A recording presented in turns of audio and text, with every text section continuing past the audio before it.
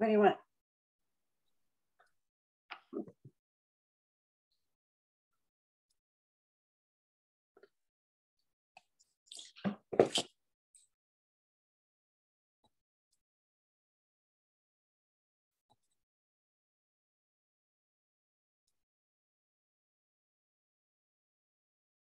Sorry.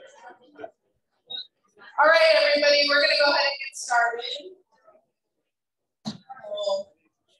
Paul, do you want to run, somebody want to run the slides for that? Yes, okay, that would be great. I guess I should stand over here. Just like last month, this is your little picture spot. This is the Zoom box. So the people on Zoom can see you because of the camera and the microphone that's right here on this table.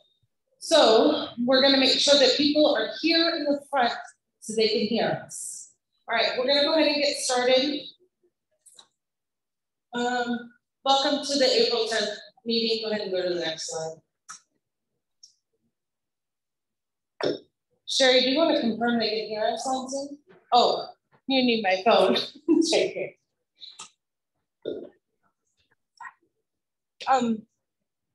Nope, you're going the wrong way. Okay, there we go. The agenda for today. We have a couple of guest speakers for tonight. We're going to talk about upcoming events. And of course, we'll hear from our legislators. I think I saw one. There's one. And I don't know what the others are. Anyways. Oh, she is coming. Okay, and I'm not sure if Stacey will make it. Okay, we'll just skip to the next one. Sherry? Does anybody want to do the land acknowledgement? I always want to open it to the floor. 21. Sold to Sherry. Oh, got one in the back. Come on up. Yes. Come on. Thank you. Like very recent. There's your camera and your microphone. Hi everyone, Rebecca Hinton, Yes. she, her. I live in Tempe, Arizona, and I would like to acknowledge that this is the land of the Donna Autumn, Pink Blush, and that's it. Thank you. Hey, Paul. Okay, sorry. Hey, Paul. You don't have to worry about chat or admitting people. Susie will take care of that. Okay. Okay. And the reason is because then everybody sees that up here. So next slide.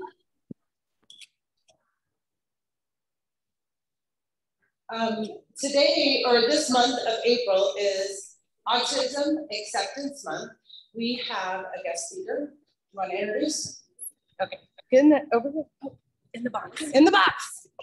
Tonight we are going to hear from our Tempe Union High School Governing Board member, Amanda Steele.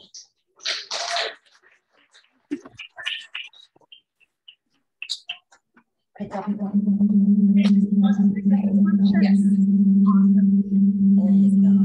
All right.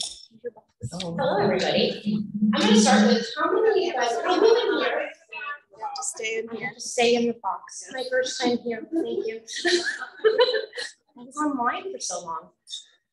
Who in this room or online has someone in their life with autism? Okay. So in Arizona, most recently, it's 1 in 36 have an autism diagnosis before the age of 8, which means it's coming, it's here, and it's time to embrace, accept, and encourage every single person around us to recognize what neurodiversity is and recognize that people with autism bring talent, diversity, experience, and if we embrace them, they can bring a whole new world of love and experience to our future. So I really hope that we all this month learn something, take in some time and talk to somebody new that you haven't before. Something that goes along with Autism Acceptance Month, and it's a huge conversation, is whether or not you should have a puzzle piece or an infinity symbol. And I don't get to have it today, unfortunately, but on April 21st, pay attention to my Facebook page because I'll be showing my most recent tattoo. When my son was first diagnosed with autism, I got a couple of different tattoos because the puzzle piece was a significant sign for those with autism. a lot of people thought that they were a puzzle. Well, today, the autistic community, especially those with autism themselves, have spoken out against the fact that they don't like that puzzle piece. They feel it does not represent them, and they don't want to be looked at as a puzzle. They're a human being. And so most recently, over the last couple of years, there's been a lot of conversation on an infinity symbol. So on April 21st, I have an appointment to where I will not only put the infinity symbol on me, I'll put the Maya Angelou quote that when we know better, we do better. So I hope that each of you take with us today that autism is not something to be scared of. For so many years, people apologize to me for my son's diagnosis. It's nothing to be scared of. It's something to recognize, it's something to embrace, and it's something to realize that a lot of people, even more than we even think of, could have it. So I personally was diagnosed at 38, autistic and with ADHD. So it's time to change that perception and recognize it as a good thing. So happy Autism Awareness Month and Acceptance Month. Thank you. I'll do my school bond. Thank you, Amanda. Well, we have to cancel, but I do have something I want to say in her place. So okay. We were supposed to hear from Dr. Laura Metcalf, who is a candidate for Maricopa County School Superintendent, but she is not going to be able to be here. So Melissa is going to say a few words really quick, and then we will hear from Celia Washburn from Healthcare Rising. I'm going to change it. Go ahead and let Selena. I'll do mine. We're going to hear from Selena right now. Where'd she go? Sorry. You guys get to see it all. To give us an update from Healthcare Rising. Thank you, Selena. Yes, I do. So outdated. I no longer look like that. That was during the pandemic. But anyways, my name is Selena. Oh, I forgot to say the box. My name is Selena. I'm a community organizer with Healthcare Rising Arizona. Some of you might know us by our proposition last year, Proposition 209, to protect families against medical debt collectors. I wanted to give a quick update on that because I noticed I have not made an update in LD12. So we were able to pass that proposition to protect families' assets from medical debt collectors with 72% of the votes. And we won in every single county, which is something that is rarely seen. And so you're probably all wondering what's next. Is Healthcare Rising shutting down? Is it done and over with? And the truth is that it's not. There's still a lot more work to do. We will be working on a ballot initiative for 2024. It could be continuing our work with medical debt. It could be capping the cost of prescription drugs, or it could be expanding access. We still don't know. We still are waiting on research and polls. But who here is a Healthcare Rising member? Okay, see a couple hands up. If you are not a member, you should definitely join. But we are having a little social at the Brick Road Coffee Shop, which is an incredible coffee place. If you have not been there, it's super incredible. But we're going to be meeting there on Tuesday, April 18th at 6 p.m. And at the end of this meeting, I'll be sitting over there by the back. So if you have any questions, come on up. Does anybody have any questions about the work or anything that I can answer? Because I know I only had 5 minutes and I probably have time to spare. I see a hand back there. Wait. Oh, okay.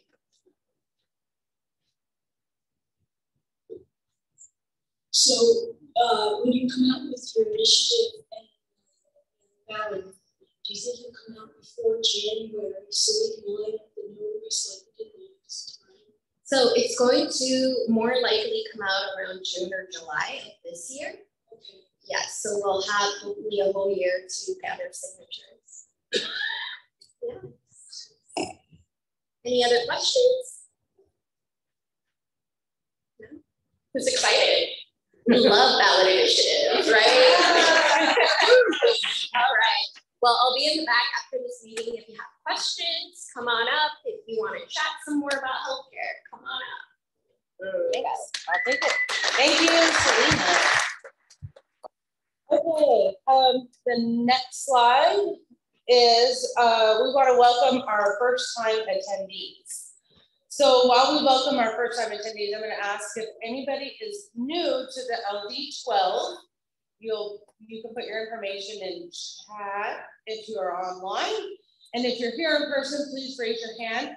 we'd like to welcome you to our district, and I have a welcome packet for you. Go ahead, sir. You can just tell us your name and where you are from, which area or precinct. Hi, yeah, I'm Erwin Guzman. I moved from New York to Arizona, and I just moved to Chandler. And I'm a New York Democrat, so. Yay! Very hard to find a Democrat around here. But Oh, you know what? And you know what? We'll make sure that you, let's make sure we have your contact information. We can actually provide you a little turf around your house, which is a little map that tells you all of your registered Democrats in your area so you can get to know your neighbors. And welcome. My husband's from Queens, so he'll be happy. Okay. Well, thank you. Welcome. And is there anybody else? I thought I saw another hand. Who else? Lisa is Lisa. Anybody else? There's nobody else. Is there anybody else on Zoom? Oh, can you show the next slide? I forgot. Well, we're still welcoming. Don't, one more time. Sorry. There you go. Oh, there you go. Don't forget to buy your Bada Bing raffle tickets. The baskets are beautiful. I love them every single month. And a lot of the money that we raise helps us select Democrats. I just want to know, did you buy your tickets? Yes, you. Oh my gosh. Did you buy tickets? Really? I bought tickets this time. I know. Yes, yes, let's get tickets sold. So thank you, welcome to anybody that is new to our district. We are happy to have you. And then we're gonna leave the Bada Bing raffle up. While we do that, I'd like to see if there's any, I know there is, elected officials that are in, well, was there anybody new on board? Oh, wow. Well, Susie will welcome them. Elected officials. You want to go ahead and stand up so that everybody can see you, and then we'll go around the room. You want to start on that? I'll start like this.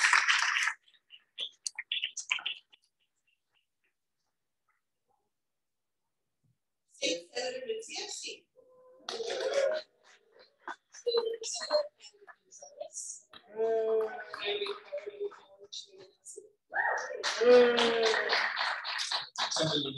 President Vice President Steele.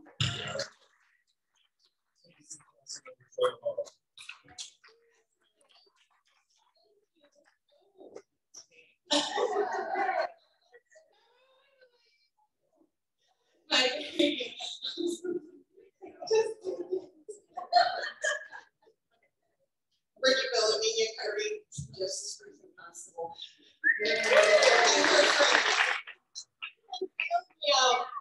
Saturday, she bailed me out. I'm so sorry. Thank you, Bridget. Okay. Thank you to all the elected officials that have come to our meeting. We love having you all. Next up, upcoming events. Okay. So while we talk about upcoming events, hold on, let me find my piece of paper. One of the things I want to talk about that's not on here that I didn't put a slide together is we have had a few people who have stepped up to the plate to help us out with it as the executive board. I mentioned a few of them last month. And there's one that I forgot that I feel really bad is Molly Donald. Is she here tonight? Yes, she is. Molly has agreed to help us do postcard initiatives. She helps with letters. She is amazing, and I had forgot to mention that. One of the other things is Francine Bard has been putting together Dems Give Back. So I will be sending those out. So you have, and Francine, where is she? I know she's here. There she is. I have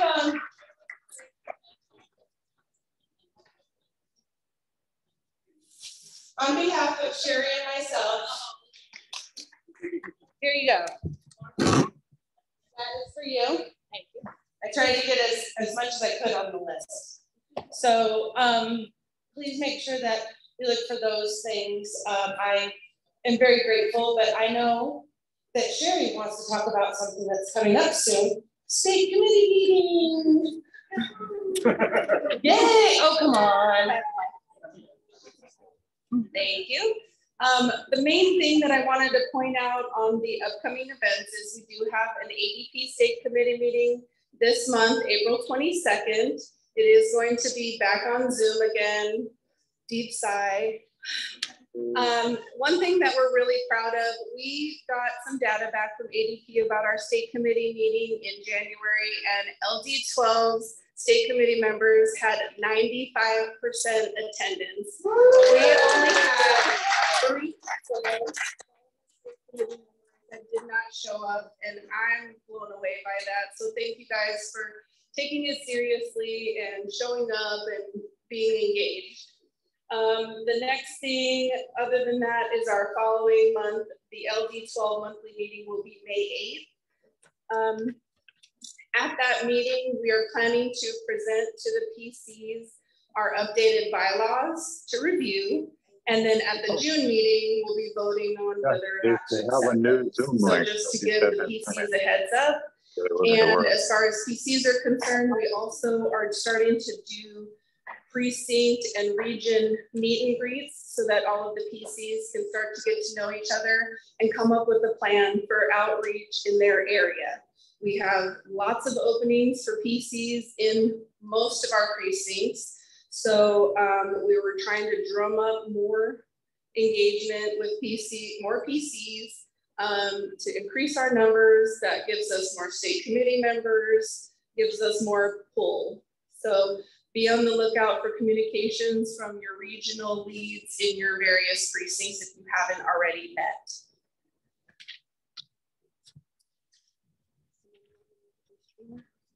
All right, and then next up on the agenda, we're going to do a spotlight on our school boards. This month, we're going to be hearing from Triné Nelson, one of our newest elected governing board members for the Kyrene School District. Welcome, Triné.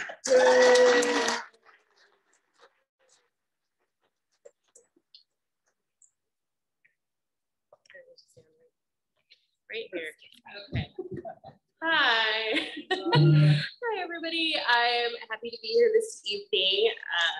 As mentioned, I've now been in office for 4 whole months, big veteran now. And it's really been kind of a whirlwind, lots to learn, settling into a new routine, but someone's like, you're probably having so much fun. And I was like, fun is like going to Disneyland, but this is rewarding work. This is rewarding good work, and we're impacting our community in a really important way.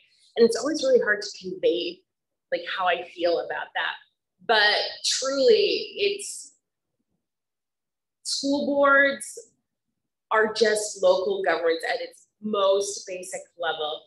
Like, we have people who come to our meetings and it's like, oh, you live around the corner from so-and-so. And it's just a really interesting experience. Right now, we are in budget season, which is pretty important. Our meetings go, I see some fellow old board members kind of shaking their head, budget season. You know, making sure that we are being fiscally responsible with the dollars that our community has entrusted us with, but making sure that we are doing what is right, not only for our students, but for the staff that we're responsible to as well. And so I'm just really glad that we have such a great leadership team at the district level who really takes school finance very, very seriously. The other piece that's been really great is just how, as a board, as a district leadership team, how much we want to hear from the community. We are in the process of wrapping up and finalizing our strategic plan for the next 5 years. So we'll be unveiling that fairly shortly. But the whole process has been really robust, where we've had different focus groups, different consultations, making sure that as a board that we are the board has agreed that our leadership team is on board. What are our district priorities? What does it mean when we talk about being a Kyrene kid? What should we expect from students or families who are entrusting us with their children? What can they expect? What can our staff expect when they choose to work for Kyrene, which, as we all know, there's a little bit of a teaching shortage. So if someone is choosing to work with us, we want to make sure we are able to retain the best and the brightest talent, and making sure that we are doing so in a way that we are able to showcase, here are the efforts that we're making, here are the results.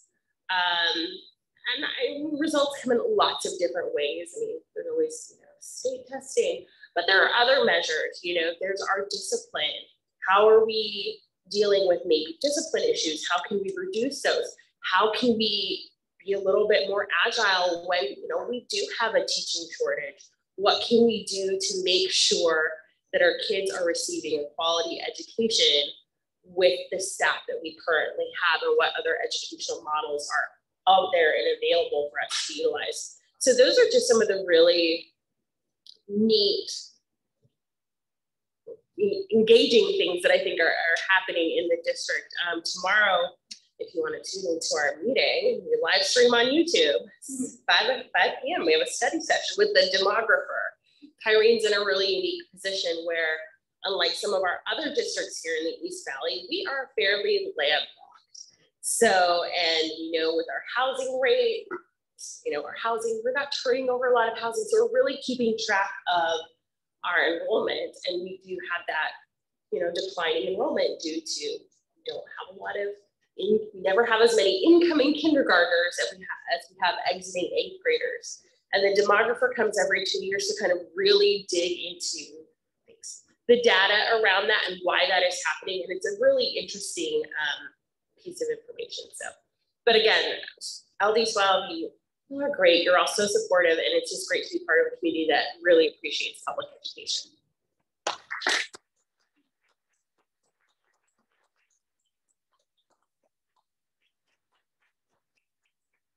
Thank you, Trina. Next up, we're doing another school board spotlight. We have Amanda Steele from Tempe Union High School Governing Board. She was also newly elected and has become the vice president of the board. Woo! Day one. First off, thank you, because LD12 was a huge part of my campaign. I appreciated all of the help, all of the people, and all of the relationships that I made during my campaign. So thank you. I have to stand in this box. It has been a whirlwind, and it was interesting to listen to you, Trina. We are in finance season, we are in budget season, and as the vice president of Tempe Union High School District, I am responsible to sign all of the money that goes out each week. And that was quite a responsibility to take on day one. So I'm a hands-on learner. I am a person that really wants to dig in and really understand. So right after I joined the school board, I joined an organization called School Board Partners, which I have been really taking in a lot of information, and through them, they gave me an opportunity to do a scholarship with an organization called Edgenomics. So I did get some school board and finance training, which has been very helpful and still overwhelming because it is a lot of information to take on in just a short period of a few months. With that, they're just finishing their strategic plan. Tempe Union is actually just starting ours. So we have currently held 2 town hall meetings or forum meetings. And we have 2 more opportunities that I would love to have public education supporters at. I'm going to pull out my phone just so I give you the correct information, but April 18th, I have it right here. Are you going to put it out there? Go ahead. Perfect. On April 18th at Mountain Point High School from 6 to 8 p.m., it's in the library. There is a strategic planning meeting. We want community there. This is the future of public education. This is the future of our students, our future leaders. We want to have the community there. So tell your friends, family, children, grandchildren that this is an opportunity to have your voice heard in our strategic plan. And then for the first time ever, Tempe Union is going into the Guadalupe community, and we are having our very own one at Frank Elementary School on April 27th from 6 to 8 p.m. We are working directly with the town of Guadalupe, and it's been quite an honor to not only be in a district that has so many plans to open up communications for so many different marginalized communities. So that is one of them I'm grateful to be a part of. Joining a school board is a lot. They don't prepare you for this. It doesn't matter how much training you think you have or how many committees you thought you've joined. Actually being on the school board is a humongous responsibility, but it's a privilege in the sense that I get to listen to your voices, we get to listen to your voices and bring that to the table. So it is so important to have these local positions, and it's even more important to have the community involved in these local positions. So it's great that we have people that come to the meetings. I hope to see even more participation. I'd like to see even more community engagement. Our first 2 study sessions that we've had for forums have been low attendance. A lot of it are the people that come to the same exact meetings as it is. It'd be really great to see more community members come and be a part of this, because this is an opportunity to shape the next 5 years of Tempe Union School District. Thank you.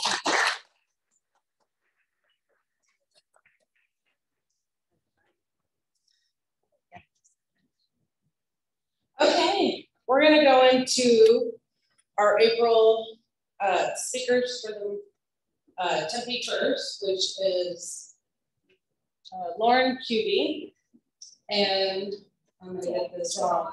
Dawn, she just said, don't say her last name. It's what?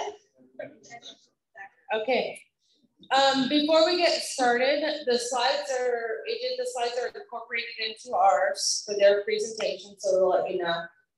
We're gonna give them, just like we did last month, we're gonna give them 10 minutes to give their opening presentation. Then we're gonna open it to the floor. We're gonna open it to the Tempe members that'll be affected by the vote. So if you have questions, my timekeeper, Paul, who did a great job, is gonna help us keep track of time so we can get you guys out on time. I know we started a little late, so thank you again for your patience as we switched over the Zoom account. So is there anything else? You guys ready? Okay. All right. You're gonna go up first. Okay. Just remember that. And then let me get this so that I'm not. Okay, hi everyone. So good to be home and see you. And just as background, I'm Dawn. I live here in LD12, and if you know my name, it might be because I'm one of the founders of Save Our Schools Arizona and have knocked many doors over the decades here in our wonderful community. So it's great to be home. Do we get to see the slides? Yes. Okay. Okay, go ahead. Oh, okay. So Tempe First, if this sounds like a new name to you, it is, because this is a coalition of residents, all volunteer, that formed specifically to respond to this proposition, the proposals that will be on Tempe's municipal ballot. We make up small businesses, educators, retirees, kind of run the gamut of everyone in our community who was concerned about the impact that this proposal will have both on our tax dollars, but also many other issues in our community. So that's who we are, an all-volunteer coalition. We are asking folks to vote no on the ballots that will start coming out next week. So just real quick, there will be 3 propositions on this Tempe ballot. One is to amend the general plan to allow for this kind of development, which includes a hockey arena, multiple hotels, luxury housing, fine dining. 302 is a rezoning to allow that kind of construction. It will be high rises and types of construction that the city did not originally intend for that space right along the South River and adjacent to airport land. And then Proposition 303 is the actual kind of the meat of the thing. This is where the tax breaks live. This is where the tax revenue sharing lives, and all the details of the actual financials and intentions of this deal is 172 pages. We are asking for a vote of no on all three of them. And again, this will be an all-mail election. So as you talk to friends, family in Tempe, the recorder is asking that May 9th is the latest mail back date. Anyone who wants to vote in person, of course, can always still do that at one of the voting centers around town. So just to help people visualize where this is, especially if you don't go down to downtown Tempe too much, it's right there on the northeast corner of Priest and Rio Salado. It is along the Salt River, but there is no water. It's that part of the Salt River that we don't think of as Tempe Town Lake. It is dry. It's before the dam. What currently goes on there, if you want to turn this slide for me. So if you've driven anywhere in Tempe over the last month or so, you've seen these, kind of blue signs proclaiming landfill to landmark. Well, it was news to most of us in Tempe that we have a landfill that needed to be turned into a landmark, because what actually happens at this site, and has for decades, is this is the site of Tempe's entire municipal recycling facilities, our waste management facilities, our fleet services. There are multiple office buildings on this site, and throughout the year, at least 150 city employees work there, making all of these essential city functions chug along and work for us. This land is the same land that Tempe's beautiful Center for the Arts is built on. It is where the very recent Tempe Idea Campus is built on. And so all of that dirt was the same historic sand and gravel operation. That's what used to happen in that dirt. When those buildings were approved and that land remediated, they found nothing toxic. They found bricks, sand, gravel, and as some of the architects have explained, sometimes, a palm tree trunk.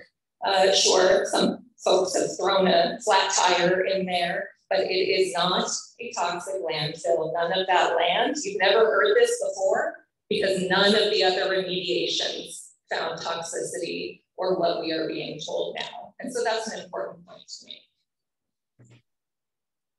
Okay, so Prop 303, like I said, this is where the details of all of the tax breaks, tax sharing, other tax gifts to the developer live. So to start with, GIPLETs, government, let's see if I can remember it, government property lease excise tax, basically property tax abatements, property tax breaks. So built in to this proposal, we would be approving, if we said yes, both an 8-year no property tax agreement for the developer and an unprecedented 30 years of no property taxes being paid by this developer. The city itself, the city of Tempe, says that this is valued at just shy of $500 million.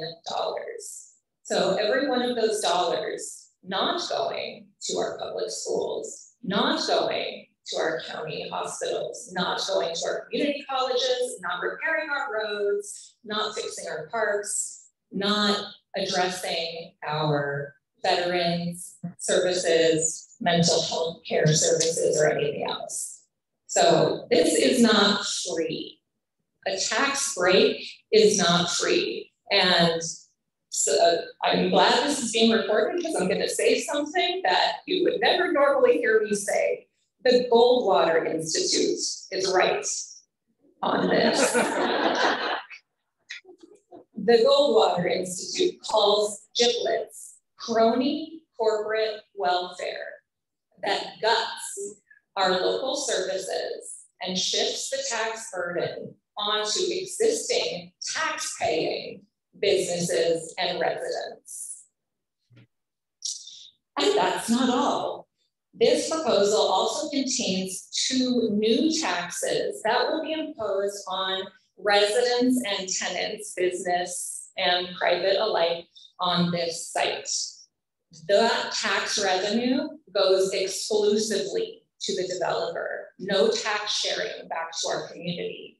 even though those are our police patrolling that property, even though that is our fire department addressing things. Those are our folks taking care of those roads and everything else. Now the developer will tell you they're pitching in for this one-time funds that are but a smidgen of what we would be getting if this person was pitching in the way every other business and taxpayer pitches in.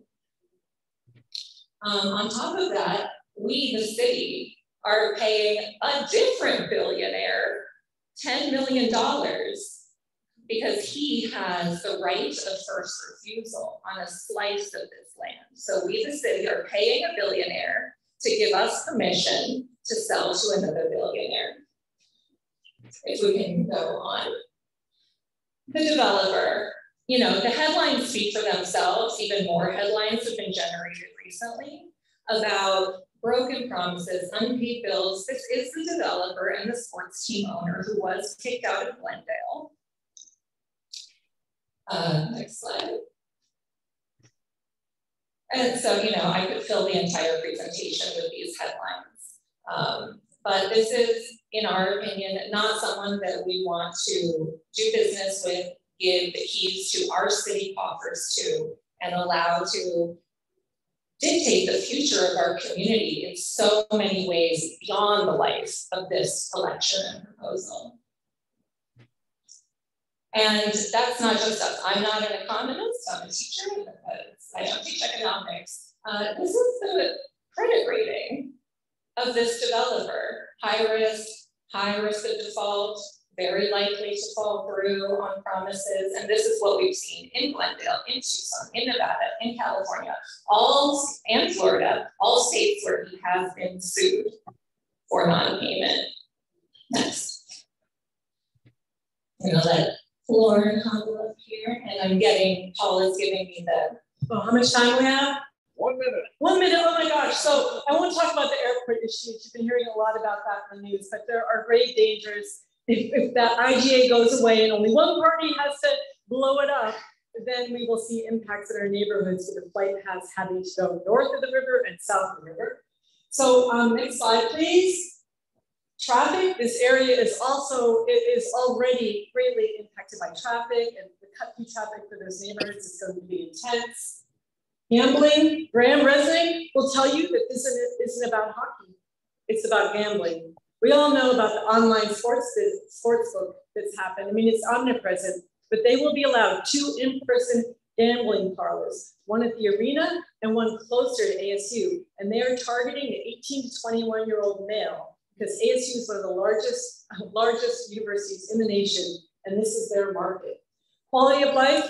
This guy gave $124,000 to legislators, $7,000 to insurrectionists Anthony Kyrene and John Kavanaugh, transphobic legislators. So imagine the impact he's going to have on the local political scene. He will dominate Tempe politics for a long time to come. And environmental, 1 million gallon of water use a day. We use 50 million gallons in Tempe. We would increase it by 2%. So that's just a danger as well. I could talk more about that, but let's go to questions. No, next slide, Bill. Maybe we should leave. Next slide, just to leave. What we can do to help. Please go in the back and meet Jacob and Francesco, our field coordinators. Next slide. Just want to leave this one up. Okay. Care about the microphone? Yes. All right. If you have a question, we're going to ask that you raise your hand. We're going to come around with the microphone. We'd like to start with people that live in Tempe because they're the ones that are going to be voting. Yes, I see your hands. Francine, Ellen, I see them. Jacob, I got it. Okay, so Sherry's going to go around. You're going to have to speak in the microphone so that the people on Zoom can hear you. Please speak loudly. We'll give you 30 seconds to ask the question. We'll ask that you try to limit it to 1 minute responses. This way we can try to get as many questions in to the night. So there you go. Just make sure you come forward so they can hear you. Okay, go ahead. Hello, this is Rick Epstein. One thing I just wanted to mention that, Dawn, you're much more than just the organizer. You really give your background. You're a teacher, professor, so Anyway, I wanted to make a comment that, you know, we all drive around town and we see these signs that say 6,900 new jobs. How many people think there's going to be 6,900 new jobs?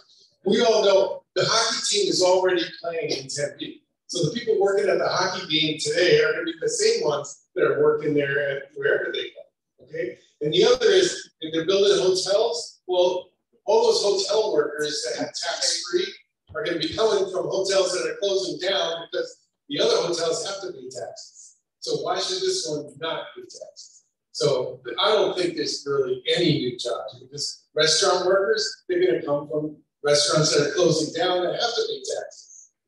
Yeah, it's important to note that the job numbers are all over the place, and in the development agreement, it says 3,300 jobs. That's what we're voting on in Prop 303. But on the yard side, the signs, it says 6,900. So, and we're talking low-wage jobs. We're talking about workers who won't be able to live even near there. And Gail Shanks, who's the owner of Changing Hands, talks about that, how only 2 of the 55 employees can actually afford to live in Tempe. Hi, I'm Francine Bart, and I live in rural, but my concern is, could the city council still do this, even if we say no? Ooh, that's a good question. Good job.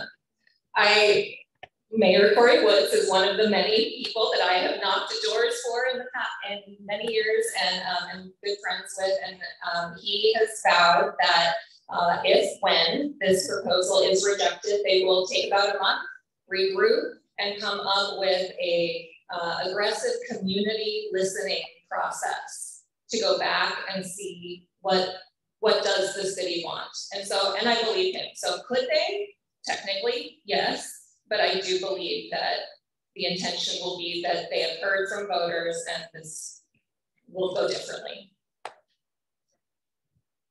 Jacob over there, and then Ellen. My name is Jay. I actually live in the immediate area of where the proposed project is going to be situated. My question is for those who are renters, tenants, things of that nature. How would that impact them specifically? Well, we already know, of course, that we have an affordable housing crisis statewide. Tempe's population is almost 60% renters. As we have been knocking on doors, having community listening, information sessions, we are already hearing tenants, students, folks on fixed incomes, retirees, that their landlords are already saying to them, hey, there's going to be new construction, just want to give you a heads up. So, I mean, we've seen this all before. This is going to drive up rents, it's going to drive up leases. Lauren already mentioned Gail Shanks of our beloved Changing Hands bookstore. She talks about how that store started on Mill Avenue, and then it inched further down Mill Avenue, and then ultimately moved right to Guadalupe and McClintock. And she says that was because of big box development. This developer, we can see in the schematics of what this development is supposed to look like. It's all Las Vegas restaurants. It's a coffee roaster from Oregon. We have coffee roasters here in town. And so I think that we can look at history and know what this is going to do to housing prices, to lease prices, which will, of course, inordinately affect our lowest income, our fixed income, and our small businesses. And this isn't just conjecture. There was a survey done by J.C. Bradbury, a noted sports economist, who, these 130 studies show that local economies do not benefit from subsidies for sports stadiums, nor do sports stadiums help local economies. And the University of Chicago economist, a guy named Sanderson, said, you're better off taking $20 bills of subsidy and just dumping it in a helicopter across the city if you really want to spur our local economy. Sounds good to me.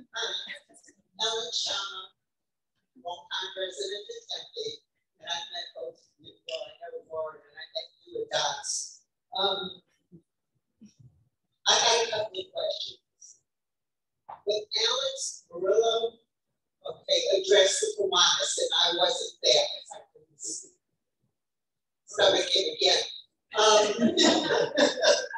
he claimed that's all Glendale's fault for changing the rules.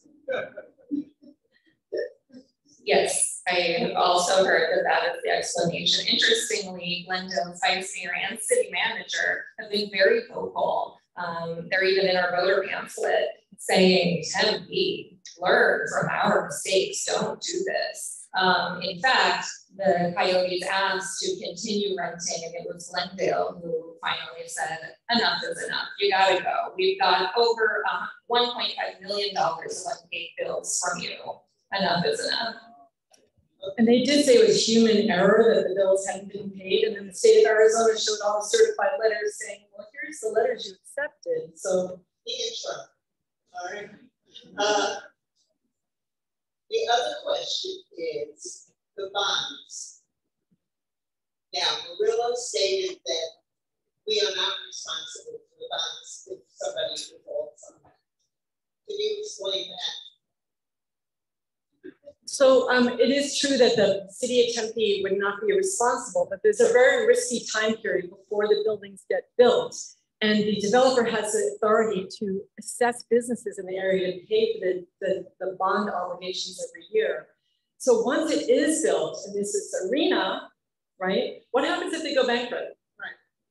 Well, they had an agreement with Glendale. If they went bankrupt, they had a non-relocation agreement, and they would, somehow find a way to stay. The NHL, the bankruptcy judge tore that up, and the NHL came to Glendale and said, now you have to pay $50 million to keep the team here. I mean, you saw what Dun & Bradstreet says about their financial stability. So to me, the biggest risk is not necessarily the bond obligations, because it will be, they have committed to that, but it will be what happens if they go bankrupt. Do we want to end up with an empty arena? Exactly. Okay, they can't hear you on Zoom. I got a microphone. We have one in the back. And I think it was not Alex Murillo, but it was Javier Gutierrez, the CEO, that was speaking at Corners. And Pure West, right? Yeah. First I want to say, if the vote goes through, the vote goes through. Either up or down, it's done. So I'm Joel Warren, City Council. Lauren, both me and you have done giblets on different projects. Some, the tool is for giblet, and we voted on giblets to help growth. Right now we have a 4-year giblet on City Marketplace. We have 99 releases on hotels like Meats. So we have a variety of things. In fact, Arizona Mills was an 11-year giblet that just recently got off the payroll. We're on giblet not too long ago, way back then. And has now been 100% revenue into the city, which is amazing, because that is one of the indoor malls, I think, beside Mississippi that's actually successful, because the malls are just closing up, right? But with that said, knowing that Discovery had to remediate the land, probably to the tune of about $30 million on their parcel, what do you think Tempe should do, knowing that you have a developer that's willing to remediate it? You don't know what's in actually each spot going up and down that. It's the same deal with Tempe Marketplace. It was a brownfield. So we did that deal over there. Not the same thing. That was actually super fun site, Tempe Marketplace. And this is on that. Yeah, right. But they had to do deal for dirt, because the dirt had Sure. to be taken care of, correct? So with that said, what do you expect out of that site, knowing that there's going to be a cost to the city? Sure. So all along the lake, there needs to be soil prep and remediation. And the taller you go, the denser the development, the more remediation. Okay. But it's actually, hold it here, and that was the bottom. Okay, maybe that might help. The deeper, the taller the buildings, the deeper the development, the more dense development, the more remediation you need. Now, the city of Tempe had planned in 2024 to bond for this, with the idea of building before 2029, having some development. And we would have been the masters of our own domain, because next door at the Idea Campus, remediation was used as a cost center, and a lot of infrastructure that the developers should have been paid for, we ended up paying for it. We lost our rehearsal space, we lost parking. There's a whistleblower that's been reporting on this, pretty upsetting. So, we would have been the masters of our own domain. But sure, remediation is a cost, and that has to be part of it. Let's say it's $73 million remediation, but there's free land that's $50 million, subtracts $23 million. That's way different than $700 million in subsidies. You see what I'm saying? And so obviously there'd be remediation and help and assistance, but not to the level of over $700 million to start subsidies. Oh, I thought you had a question. I did. Oh, I'm sorry. She's coming with the mic, and then Kathy, you're next, and then we'll get you. Yes.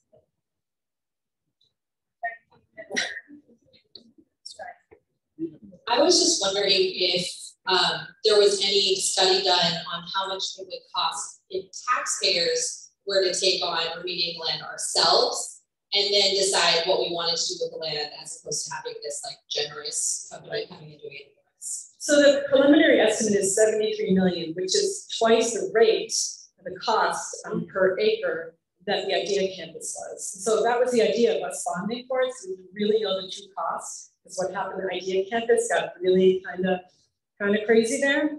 So I think they're talking 73 million, but again, architects who have worked in remediation in that exact area, I think it's a very enhanced number, shall we say? But we can assume at the very most it would be that.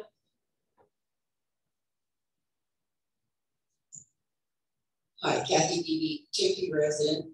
My question is, has this developer done any other projects of this magnitude? I mean, you had some other things of not successes, but to this magnitude, the money, just everything, is there, like, what's this track record for already having something done like this? So this is a $2.1 billion project, which is the largest in Tempe's history and could be the largest in state history. The Morello Group has no experience doing a project this large.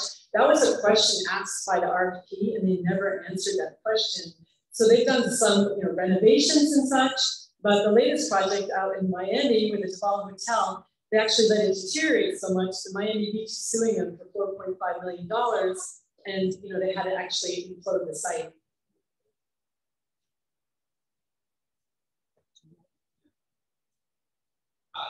Mario. Anyway, I want to direct a question to speak up. Yeah. Can you hear me now? Okay. All right. Let's see. I want to direct a question, let's see, to you both and also to my friend Joel Navarro, who I've supported. But Joel and I differ on this issue, but I want to throw this out there. I'm talking about the viability of the Coyotes management as business partners. We have to remember that Alex Forever, he bought the company, he bought the franchise from, from Andrew Barroway, okay? When we signed the agreement, when Tempe signed the agreement to go forward, okay? Then what happened is, Morello filed a lawsuit against Tempe first, saying you got to take out your sons. Then Barroway, a couple of weeks later, he was arrested for, strangling a woman. I mean, at what point are we going to say that, hey, these guys are just not good business partners? Please, Joe.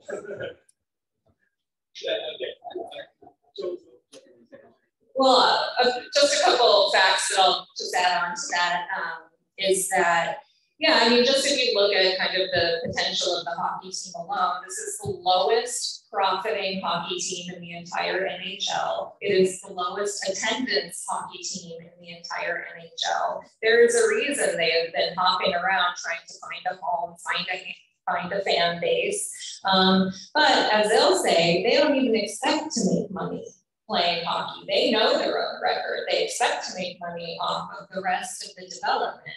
Well, that's money that should be coming back to enrich our communities. But in many of the instances, even the parts of this development that do include tax sharing back to the city, in many instances, we are getting the smaller percentage. And I'm talking single digits, low double digits, whereas the developer is keeping the lion's share of the hotel bed taxes, the sales taxes on the development because he owns it and we're giving it to him. And that's what we would be saying yes to on Prop 303. Do we have any other question? Oh, one more. One more question. We'll do one more question. I know Paul's always, you're out of time. My timekeeper keeping me on time. He's trying his best. He's doing it. Okay, so So let's say we don't do this and we decide that we're just gonna do whatever we want to do with the land. We have affordable housing crisis, which is very true. But like, if we redevelop it, we're not gonna be able to put like apartments and stuff on there, right? Because we're still gonna have the problem with the city of Phoenix coming in and being like, they can't build high rises. That's like a lot of things that they're suing Tempe over, right? So are we just gonna put single family homes, and how is that going to help our problems with like Tempe? Because those properties are gonna be worth a lot of money, especially because they're in North Tempe in like a good area. So I just wanna know how that would be helpful for us. Yeah, well, that's one point that I really appreciate about Mayor Wood saying, you know, if this goes down, we're gonna hold community listening sessions, we're gonna do an RFP, we're gonna do a lot more investigating of what works in this space. One thing to know is that yes, this will never be the site of high density housing because of the airport issues that we're hearing more about now. However, what often happens is that developments that do go in contribute to our city's affordable housing fund. So other developments that are smaller and worth much less and getting far, far less in tax giveaways have contributed 5 times more to our affordable housing fund in Tempe, so that projects can go into accommodating spaces in our city. And so that's not, you know, we don't have a, you know, thing we want to see there. Say no to this so that you can say yes to that. That's what I think is so wonderful and that I appreciate about the city saying, we need to figure out what works there and get community input and heal this relationship with the airport and figure out what works. And voting no allows us to get back to that drawing board. Thank you. And just a moment of personal privilege. I ran for the Arizona Corporation Commission. I was a down ballot casualty, and you know, literally, this happened on election day. But I just want to thank you for all your support just over the years. I'm so appreciative of everything you did to help me and Senator Kennedy. Thank you.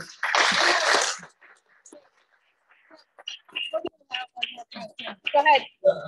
I'm Penich-Thacker. I'm also a Tempe resident. I just have one question. Thank you for your presentation.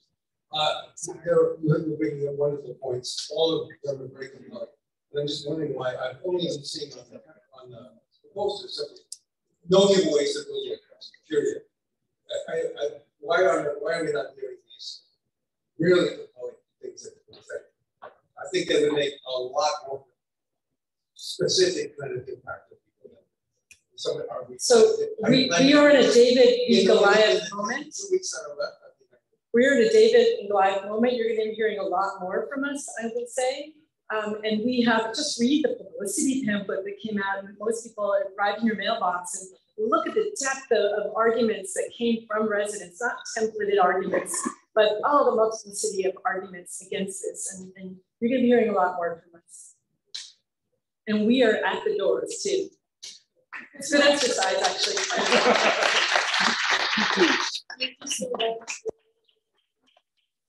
Well, Melissa, can you hear me? Okay, next up, we're going to get our legislative updates. First up, we will hear, Mitzi, do you want to go first? Senator Mitzi Epstein.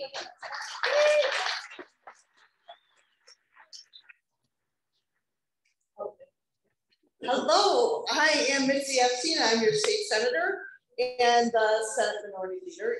I am so happy to be here today. Thank you to Lauren and Dawn. I'm sure you all know how much they have knocked so many doors for us and been such wonderful volunteers, like so many other of you too. They have been part of our District 12 and before that LD18 family for a long time. And that's why I'm proud to have a yard sign saying no on this district in my yard. You can get one too. It's TempeFirst.org. I think you can go .com, TempeFirst.com. You can donate. You can get a yard sign if you like. But at the legislature, it's budget time for us too. Super duper fun time. We just this morning, Governor Hobbs and I and Leader Cano had a meeting complete with spreadsheets talking about some specific numbers. And later this week, on Thursday, I think we'll have the FAC, this is the Finance Advisory Committee. It's 3 times a year, a group from the universities, the JLDC, the USPB, all the various economists of the state get together to give us the economic profile of the state for the moment. And they will give us the most update numbers on what we expect revenue to be right now and what we expect revenue to be projected out for 2 or 3 years. And I've always said to them, you know we have a fiscal cliff coming up in 5 years or 10 years because our predecessors put something in place that would only last for so long, and then there's no answer after that. And I'm forever been asking our JLDC, which is Joint Legislative Budget Council, well, can you just give us a projection of how the cash flow is going to work out for when we have that cliff? And sadly, they've always said, no, we can just do 3 years because we can't predict the economy after that. I just feel like, but we know legislatively this is going to end, this money is going to end, we need to make a plan for it. Well, now we have a Democratic governor who is listening, and it's a great thing that now we can start to talk about some of the things, at least in terms of what will we do, what will we plan for when the cliff comes into place for these longer term problems. And so it's been just fantastic to work with a Democratic governor, Katie Cox, by the way, and her whole team have been terrific to work with us. We meet every Monday morning with our joint leadership teams, and Leader Cano and I meet with just the governor, and today's topic was, of course, the budget. Now, I do want to do a little bit of level setting on expectations, because sadly, our Republican colleagues have left the state with 0 ongoing dollars that are new. So we have enough money to do what Governor Ducey and the Republicans wanted to do in the past, and nothing more. And I mean, nothing more, except for the fact that we still have some leftover stimulus dollars from the pandemic and all the wonderful things that our Democratic Congress said, let's invest in America. All those stimulus dollars are kind of still hanging out there. We might have $1 billion or so of them on Thursday. We'll find out more specifically. So part of our challenge is, do we just do one-time projects like fix buildings and fix schools? Or do we try to take that one-time money and spread it out over 3 years so that we can pay teachers and pay caregivers and pay people who have been getting a pay cut year after year after year? So this is our conundrum. And this is what our Republican colleagues have left us with, because they decided to give us a huge tax cut for billionaires in the income tax. And they've done corporate carve out after corporate carve out after corporate carve out for 30 years. And now this is where we are. And it's not a happy time. But of the money that we have, I feel like some good decisions are going to be made. So housing. What I feel like housing has been the topic in the past 1.5 to 2 years. We're just faced with so many neighbors who, I get phone calls and letters and cards from senior citizens who are no longer can pay their rent.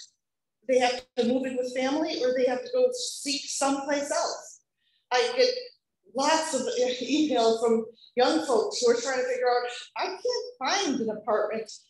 I'm 30 years old, and I was really hoping to not have a roommate by the time I was 35 or 36, and they can't find one. So housing has been such an important thing. I'm talking about people who are working, but let's also address the homelessness issue. Our unhoused neighbors, you've seen, it's a growing situation where we can help. We know what to do. We just need the political will to do it.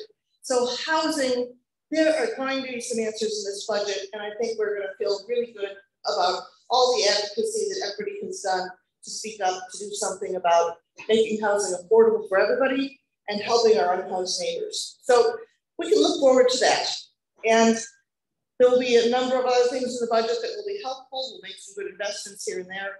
In the meantime, right now, the legislature is finishing up some final bills, and I'm sure that, see, Patty's here. Is Stacey here too? Cool. She's not, but we do have an update. Great. Then we'll get further updates on legislation from them. And if you ever have any comments or questions, please give me a call or stop me here at the end of the meeting. I love hearing from you. Thank you very much.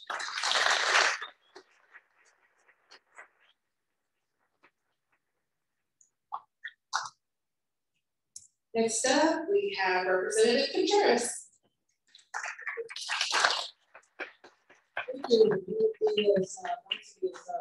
Senator Epstein is up here and she knows everything, so I really can't add too much.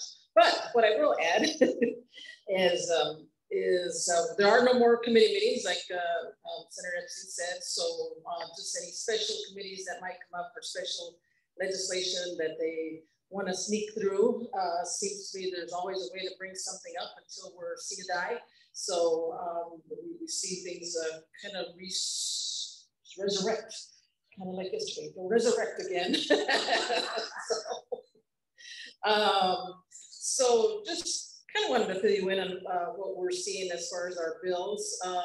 In the House, we had 259 Democratic bills, 16 of which went to the Senate. So all 6% of our House bills. In the Senate, it was worse. 309 bills, and 12 of those were Democratic bills that came to the House, so 4%. So you can see we're not having a lot of bipartisan luck over there right now. So so instead we're fighting the good fight and trying to keep the bad bills from getting to the governor's desk. Now we do have the governor as our backstop, which we really appreciate, but we're on the floor trying to fight against some of those bills and unfortunately not getting the support of the other side to kill them. So they're passing on, just, party line, basically. Today, we had a bill that we were discussing now about bathroom access for trans kids, and it was really sad to hear the other side talking about our trans youth as gender of their birth, so if they're a trans girl, then they were calling them boys, if they're a trans boy, they're calling them girls. And you just can't get through to them. And that's very unfortunate. We had, fortunately in the Senate, they changed the drag bills to adult cabaret, but we're doing, so by the time it got to us, we're just talking about adult cabaret, which is already legislated and there's already statutes for that. So we had to hear 2 bills that we really didn't need to hear because it's already in statute. Last week we had private school students that want to play sports in our public schools. We said, heck no, we don't want that to happen. Sorry, but okay. If they want to come and play in a no, that's okay. Hold on, let me put you on speaker because I'm doing 2 things right? at once. And that's their choice. Make a choice. Come play sports or other interscholastic activities at schools. We're seeing a lot of bad election bills, and we're trying to knock those down as much as we can. But of course, they're getting through again on party lines, and we know the governor is going to veto a lot of those bills. I don't know what her number's up to yet, but she's very consistently using that veto stamp, and we appreciate it. She's being real smart about that as far as taking care of those. Only other thing I want to mention is the Prop 400. I mentioned that last week or last month, and that's the half-cent sales tax for our roads and highways and our light rail and our public transit and all. We're still kind of going back and forth as far as the percentages that we need. Some of the Republicans don't want light rail at all. We want light rail, for good reasons, so we can help keep our air clean out here. And the percentages keep getting messed around with. Last year, they approved 40.4%. Don't quote me on the numbers, it's pretty close, but right around there, for public transit. And this year they were giving us 20%. Now that includes light rail, that includes buses, that includes paratransit. So we want to have all of that included. And the 20% did not include light rail, of course. So that's so we want to make sure that we get that 40.4%, 14 of which is going to be going towards light rail. Tempe in particular is kind of landlocked. All they need is transit. They don't need roads or major highways. The West Valley needs public transit, so that's why we're trying to get that transit in, because all those folks out in Sun City want to get into town to do things. We're trying to extend our light rail out and around so folks can get around. I know I enjoyed when I worked downtown, getting on the light rail and going to Mesa, going to the parades and things along those lines. So that's something that we're going to be working on. It died in the Senate. We resurrected it. This is one that's got resurrected in the House. There's 2 bills going around right now that we're playing with, and we're going to try to get the percentages to where we wanted it last year. Unfortunately, a couple of the chairmen, because there's 2 chairmen that were playing with these 2 different bills, we're saying what we did last year is dead. We want to start from scratch, which doesn't make any sense because last year, every community in the Valley approved what it was, what we needed, and the governor unfortunately vetoed that. So just some other fun little bills. I don't even know if I mentioned them, but things like they want to restrict utility or gas appliance restrictions, because of the gas stove talk that you heard back east and all. So now they want to restrict all appliances and all, not thinking about the further down the road impact that might have, because it included utilities, which is electric, water, all these kinds of things. So it's just interesting. It's fun, we're a lot of stuff we have to work on. Wish we had a little bit more luck with our bipartisanship, but we'll get there. We'll keep the good work going. And again, like Mitzi said, Senator Epstein said, if there's anything you want to send me a note, send me an email, give me a call. I already have my phone number anyway. Call me if you want to come down, take a tour, see what's going on. More than welcome to have you come down and visit with us. Thank you. Yes, question. We have a question on Zoom. Somebody wanted to ask how. Oh, shoot, I already forgot the question. So what? How? So read me. Speak to the LGBT specific bill. The LGBTQ schools. Are they referring to the trans bathroom bill? They didn't. Yeah, we did have a discussion today. It did bypass on party lines. I stood up and spoke against it. Basically, there was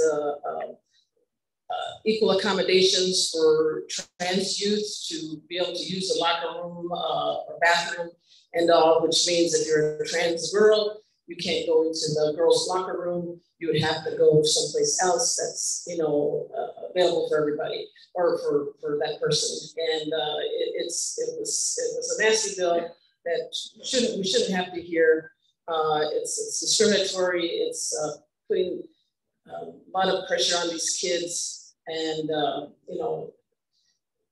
we spoke about how the kids are being bullied, they're being demeaned, they're being discriminated against, and, there are higher percentage of suicide in this population because they're not being respected. And unfortunately, the other side today was not very nice and said some really mean things. And I apologize to all the kids out there, the trans kids. We love you, we respect you, and we honor your authentic selves.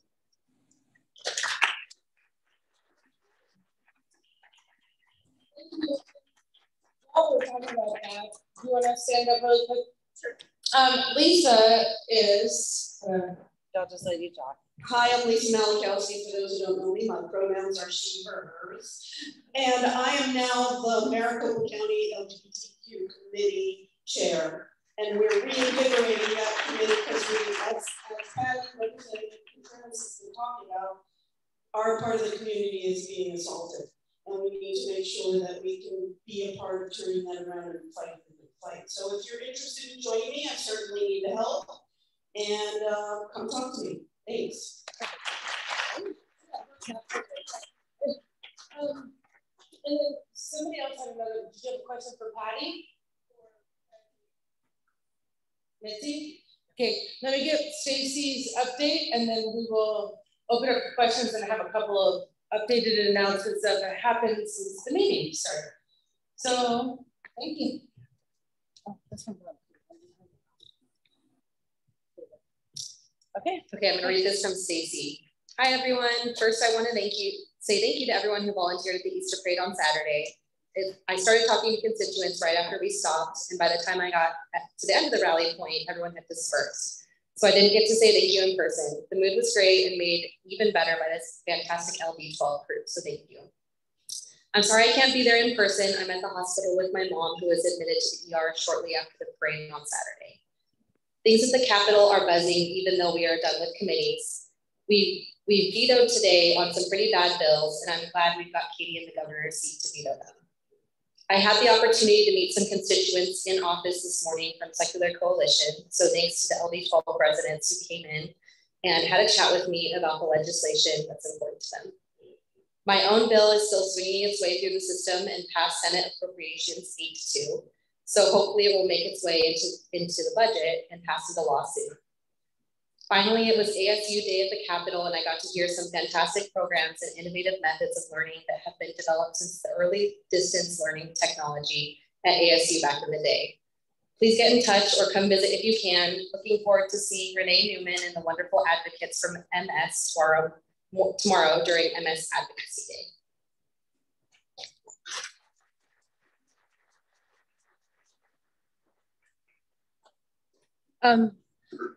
Patty and Mitzi, there are a couple of questions for you. You want to go ahead and stand up? The other question. Hey.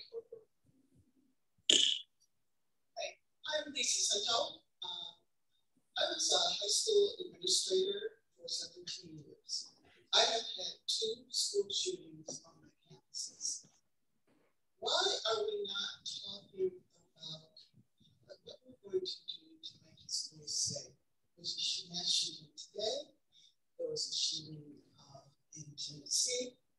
I am all for supporting,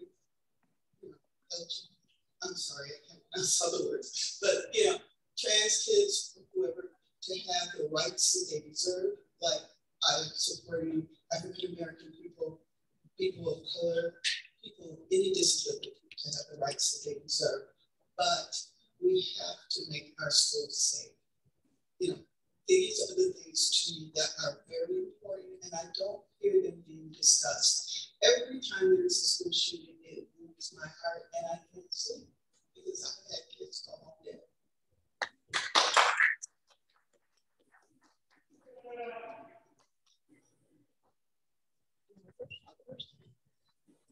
Yep. Thank you, Lisa, for that.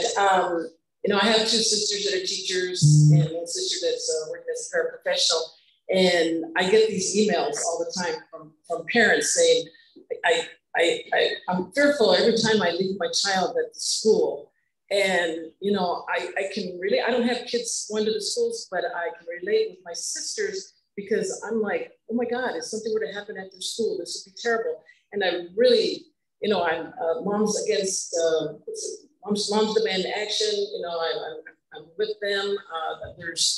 I really wish there was more we could do. Maybe Senator Epstein can talk about this a little bit, but with the environment that we have at the legislature, it's just really hard to get these gun control bills through.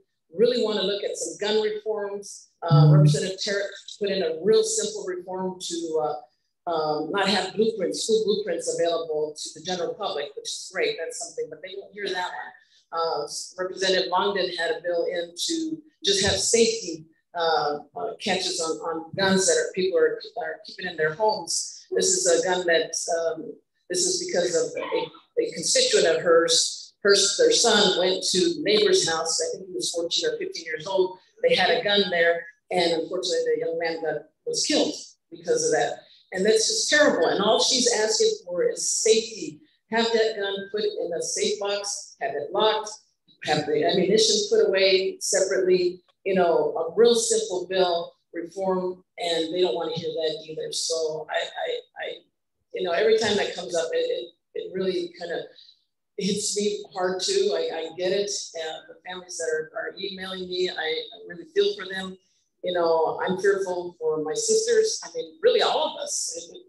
You can't be anywhere anymore. You can't be at the store, at the synagogue, at a church, at a movie theater, any place anymore. And it's something that we really need to address. I don't know, maybe Senator Epstein has a little bit more insight into that. She's been around a little bit longer. Thank you, Lisa. It's so true. I have no words for every time I hear of another mass shooting, and when it's in the school, it takes even deeper into all of our hearts. So thank you for bringing it up. It's incredibly important. They call this the culture wars. It's part of gun culture. Seems to be part of it.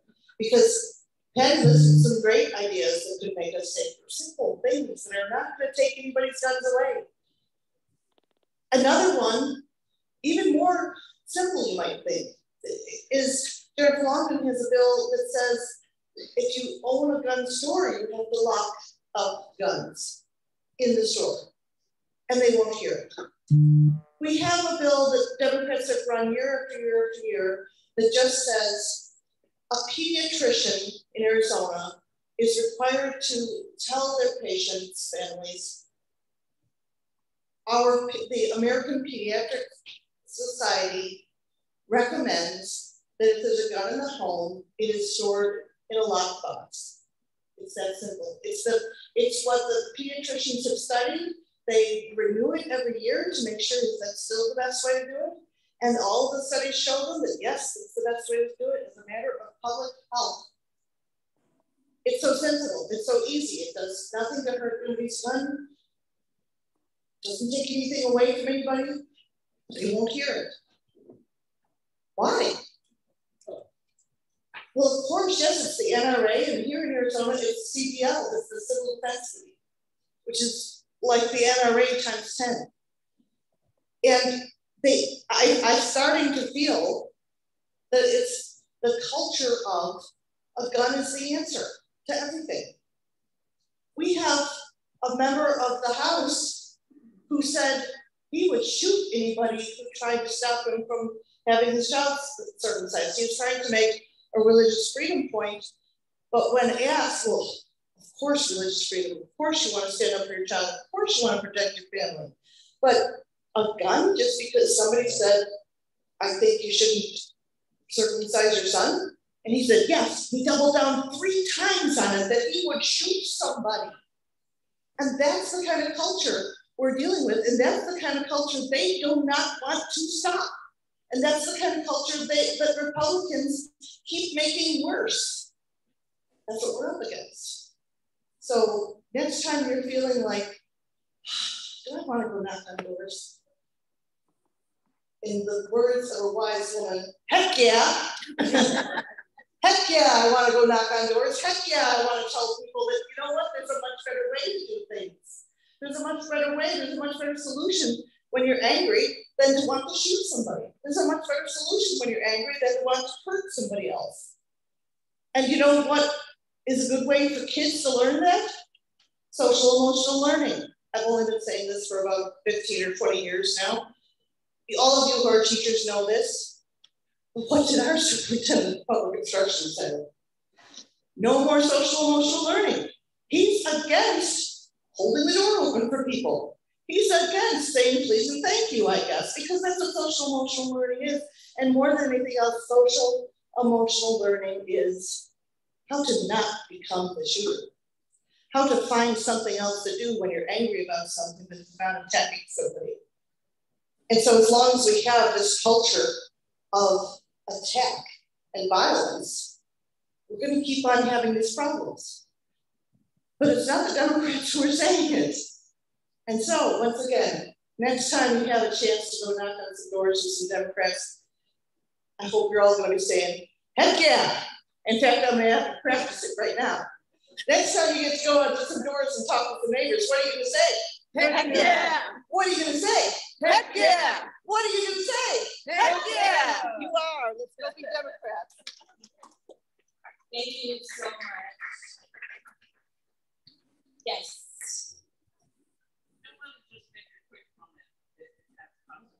It has to be quick. We're already running late. I have to repeat it anyways. I can't hear anybody in the audience. Go ahead.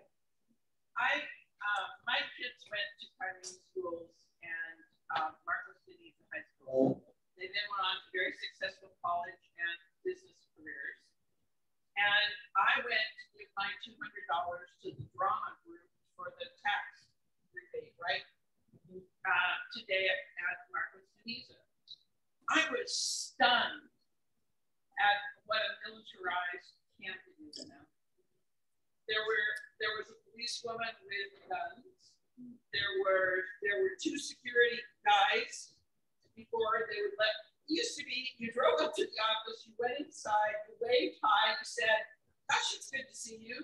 You handed in your $200 check as a form. But now it's like an armed camp, and it's not just the kids are getting shot in school, which is horrendous, but they're also living now as if they're in an armed camp. Marcos wasn't like that. I don't think certainly the Kyrene schools weren't like that when my kids were there, and it was a while ago, but it wasn't that long ago. So it's at every level that we're screwing our kids. Yes. So she just was making a comment about she visited one of our Kyrene Tempe Union schools, and it's just changed a lot. Our schools have changed. Go ahead and click the next slide. LD12 does a lot of fundraising. We have our t-shirts that are always for sale. We have cookbooks. We'll have some new stuff next month, so stay tuned. So if you want an LD12 t-shirt, let me know. And I just want you guys to know that we do our own fundraising. We don't get funds from anybody else. We get all of ours from grassroots donors like you guys. MCDP doesn't contribute to us. We actually contribute to MCDP. We pay them yearly. This is questions that have come up to me over the last several months. We actually give money to APP as well. This is so that we can have our website. We can have FAN, which keeps all of our volunteer information. It's also where we use to send out all of your emails. So when I ask every month for donations to our recurring donors who are so grateful, I'm so grateful to our recurring donors. I ask you to, if you become a recurring donor, $5 a month, $10 a month, whatever you can give. This is the year we'll do a lot of fundraising events because we'll be prepared for our presidential election for next year. So just keep in mind when we put all this stuff up, that's the reason why. So thank you to everybody who came out to the Easter parade, and everybody, I reached out to a few different people. You guys helped fund the Easter candy. We had a lot of fun out there. It was hot. I don't understand why it's hot. So already, like it's just April. So thank you very much to everybody. Here's your last chance to get a Bada Bing raffle ticket. And is there any other announcements while he wraps up Bada Bing raffle? So thank you very much. And also, if you ordered a name tag and haven't gotten it, please look on the back table. They are back there. And don't forget to wear your name tags when you come. I'm looking at, you know who I'm looking at. Y'all know, they're all like going, don't point to me. Okay, so do you have anything else? Any other announcements? Okay, then do you wanna you have to, oh, do you wanna share screen? Yeah, I was looking at you. Where's your name tag? Everyone, thanks for being here. And if you don't know me, I'm Joe. I'm the treasurer of the organization, and I'm going to the Bada Bing raffle right now. Susan, can you make sure that I can share my screen, please? Okay. Anyway, I just want to echo what Melissa said about the generosity of everyone in this room and everyone online and everyone else who donates. It's much appreciated. And thank you very much. Okay, on with the raffle. Okay, we sold for the 4 for 4. We had 216 tickets. So let's see who the lucky winner is.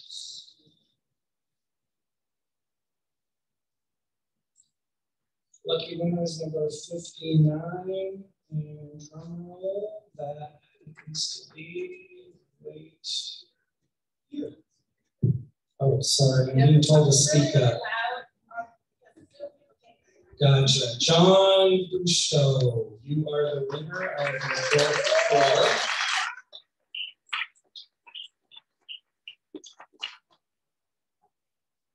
And just a second. Let's do the martini cocktail hour. We sold 201 tickets there. Drum roll. Winning number is 123. And that is, right there. That is Rick Epstein. Congratulations, Rick. Okay. Thank you, congratulations. Don't forget to pick up your gift baskets. We're calling, I can't see the time. What's the time? 8:10. Oh, there you go. Calling the meeting to a close at 8:10. If you have any questions, we'll stick around for a little bit. Thank you everyone for coming and joining us. We appreciate it.